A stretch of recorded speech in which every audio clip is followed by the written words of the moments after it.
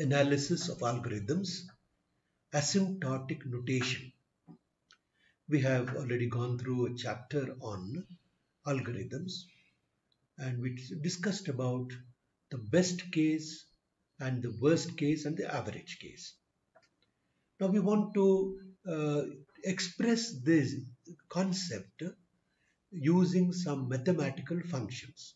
And with that we come to what is called the asymptotic notation to express the complexity of a given algorithm. Now you may be wondering what is this big word called asymptote. Now we are deriving that the word asymptote from mathematics. So it's a curve and it's the line that distance between the curve and the line approaches zero as it goes into infinity. We are nothing, this curve has nothing to do with our concept here. But the concept is what is the limiting behavior of a given algorithm, which is expressed in terms of a function, mathematical function. So that is the thing. Here we know the asymptote, that line goes like that, it doesn't intersect the x-axis or here the y-axis. It comes closer, asymptotic. Therefore, it is about the limiting behavior of a given algorithm. And that's why we call asymptotic analysis. Or in other words, what is the time complexity is going to be when the value of n, the data input, becomes a large amount. So that is the question we are going to study in this chapter. Now for that we are using what is called the asymptotic notations. So to represent, we are represented by O notation called big O notation. You are using this omega, it's called omega notation. We will be going through and understand this. And the third one is called theta notation. Using these three notations, we are trying to explain the complexity of a given algorithm. What is the upper bound, what is the lower bound, and what is the average working of a given algorithm. That is what we are going to study. Before we get into this asymptotic notation and the functions related to that, let us try to understand some functions because we are going to deal with various functions. Here you have a function, this is a number of n or data items, and this is f of n is equal to n. That means for every, if you 50 here, the value of f of n also is going to be 50. In other words, you see that it is a linear equation. This f of n is equal to n is a linear equation. Very important to understand. Linear equation is a gradual increase of linear equation. So that is linear trend. We consider this equation now. F of n is equal to log of n. That means as the value of n increases, the f of the value of the function becomes equal to log of n. That means as you see here, initially there is sudden rise and then it goes on plateauing. Very important, because then we say already this function represents my algorithm. Initially it takes much more time, but as the number of n increases or number of data items or input size increases, it flattens, which is a good example for us and a good algorithm. So this is called the logarithmic increase. Here we have got one more equation. F of n is equal to n to the power 3 plus 5n plus 12, etc. And you know that is a polynomial equation. And here you have got how this polynomial, initially it is almost flat, but then as the value of n increases, it becomes, there is a sharp increase in the value of f of n. So this is also a very important equation. Similar equation, maybe n to the power 2 or 3 or so polynomial equation, and therefore this is how we can represent the working of a given algorithm. Then we come to one more equation. F of n is equal to 2 to the power n. 2 to the power n, it is called the exponential equation. And as you see here, again here, initially the value of f of n is less, but as the number increases, it suddenly shoots up. See from where So it is here only maybe 100 or 200. It has become some 10 lakhs here when the value of n has become almost about 19 or 20. So therefore, so in other words, we are going to express the behavior or the complexity of given algorithms in terms of these functions, and that is called the asymptotic analysis. So here you have got. So if it is of the order of 1, it is flat. Right?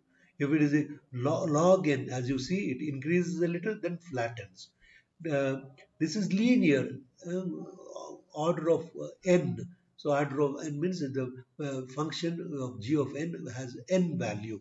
This is order of n log n. It becomes, as you see, initially it is less, but then it becomes more than n. Then this is order of x squared. This is x to the power 3, big O we call. X to the power x and n factorial. So these are not good algorithms because they are highly deviating. So, but we would like to have an algorithm with the either zero order of 1 means it is best case. Here, as far as possible, log n or n squared also or n log n. So these are the best algorithm for us. The complexity is in this order for the input size of n. So similarly, as you say, order of 1 is equal to best, order of log n is equal to good. This is fair. N log n is not as good, but these are all worst cases which we should avoid. So as far as possible, convert that algorithm into a better algorithm which has this kind of complexity of the order of n log n and log n and 1, etc. So here you have got. This is the series we are going to deal with. Series of functions. All of them represent f of n or g of n. So this is order of 1, order of log n, order of square root of n, order of n, n log n squared, etc., going up to n to the power n and n factorial. So these are various functions which could be used to represent the time complexity. So we are using these functions to represent the time complexity of a given algorithm. So what are the notations we use to represent the time complexity? As I've already mentioned, we are going to use O, this big O notation, that to represent the upper bound, and omega notation to represent lower bound, and theta notation to represent average bound. So upper bound is always represented by big O of n or g of n, then omega of g of n is a function, f of n is our regular function, then g of n is a function in terms of my complexity, and theta is the uh, gives us the average bound. So let us come into now each of these uh, asymptotic notations. First we will deal with big O notation. As you see here, there is a f of n, that is function, which represents our algorithm.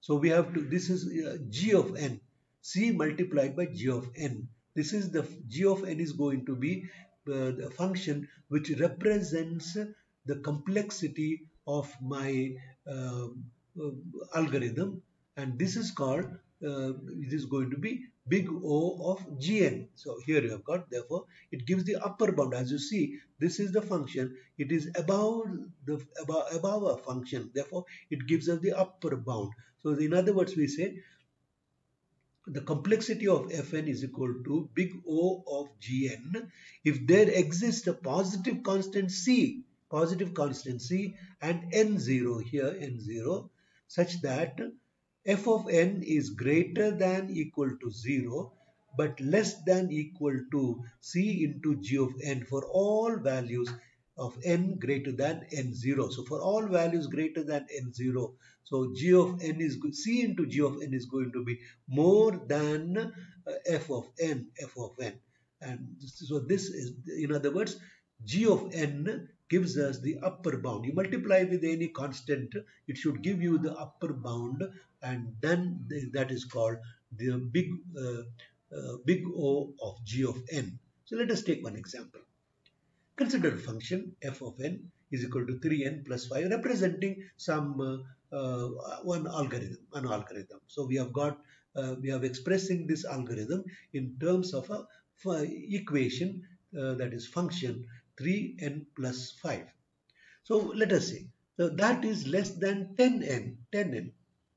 So, and that is less than equal to 10. N is what? So this n is a function. So I say that is g of n. So then I say order of n, big omega of n. For example, we'll take. So suppose n is equal to 1. So what is the value of this is going to be 10n. So it is going to be 10 into 1 is equal to 10. 10 is equal to 1 is equal to 10.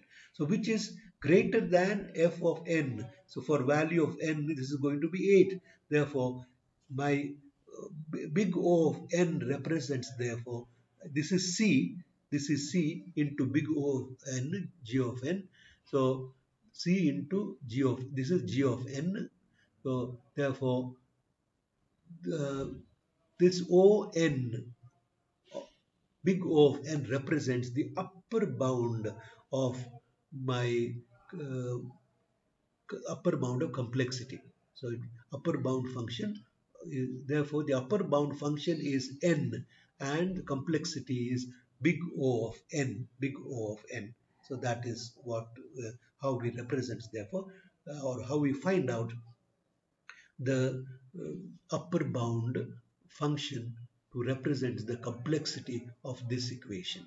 So if, here I've got the whole series is here, as you see. So this gives the upper, here n is there, big O of n we said. Therefore all these are upper bounds and all these are lower bounds.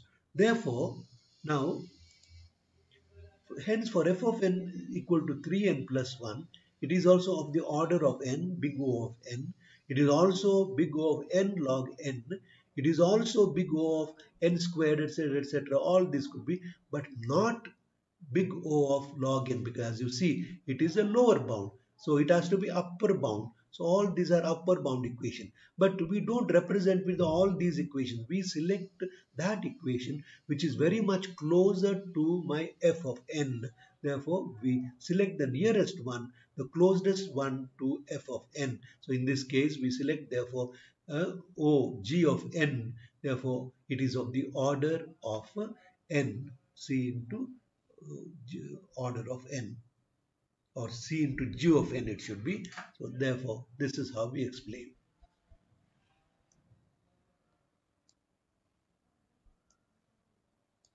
So here we have, now these functions give us the lower bound, this gives us the average bound, and all these equations give the upper bound.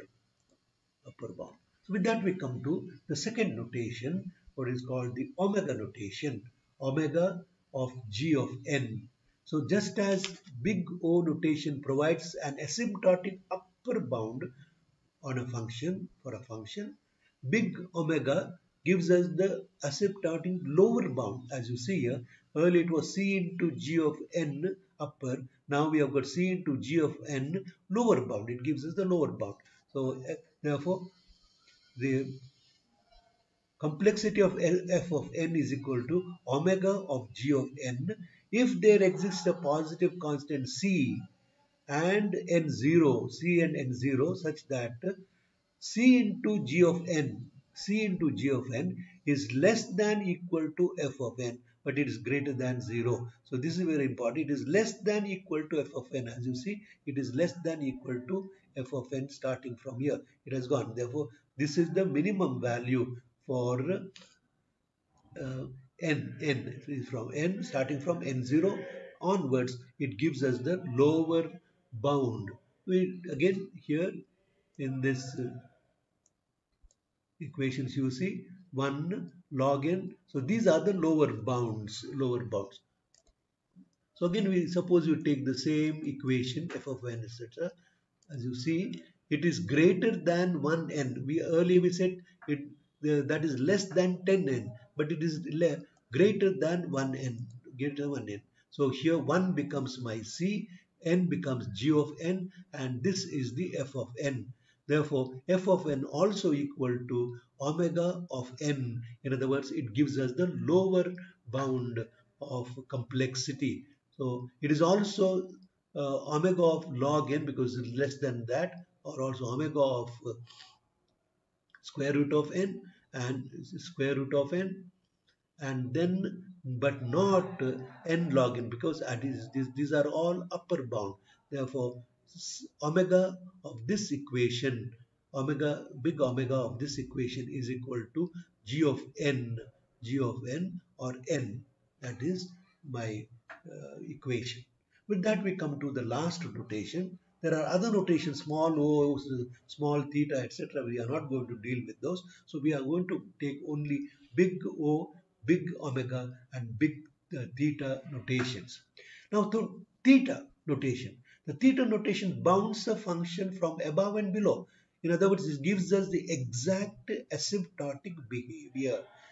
As you see here, f of n is there. There is g of n. If you suppose you multiply by c1, it gives you the lower bound. If you multiply it by c2, it gives you the upper bound. Therefore, this is the function. So, complexity of f of n is equal to theta of g of n if and only if there exists positive constant c1 and c2 and n0 here, such that c1 into g of n is less than equal to f of n, but it is f of n is uh, less than c2 into g, less than equal to c2 into g of n. So these are therefore upper bound and the lower bound. Theta notation gives us the exact asymptotic behavior of a given algorithm. So these are the three therefore asymptotic notations: big omega, big O, big omega, and big theta. So big O would give us the upper bound, big omega gives us the lower bound, and big theta will give us the exact bound or the behavior of a given algorithm. So understand this, but we will be dealing mostly with the big O notation to find out the complexity of a given algorithm.